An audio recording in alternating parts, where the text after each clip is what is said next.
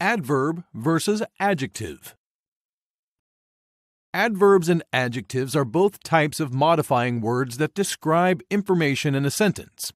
Adverbs modify verbs, adjectives, or other adverbs, phrases, or entire sentences, whereas adjectives modify nouns or pronouns. An adjective identifies the characteristics, quality, or quantity of a noun or pronoun. Adverbs indicate when, where, how often, and how much something happened.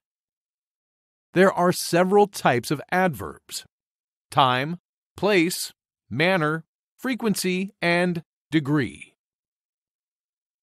There are also multiple types of adjectives: descriptive, quantitative, numeral, demonstrative, distributive, interrogative, and possessive.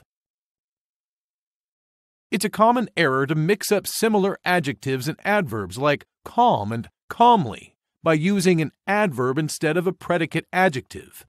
Many adverbs end in ly and are used to modify verbs. Adjectives like calm require a linking verb such as feel, look, or seem, and modify nouns. For example, use the adjective and the linking verb feel in the sentence. I feel calm about the news. To use the adverb, you'd say, I took the news calmly. These example sentences contain both adverbs and adjectives. The 6 trout swam quickly upstream.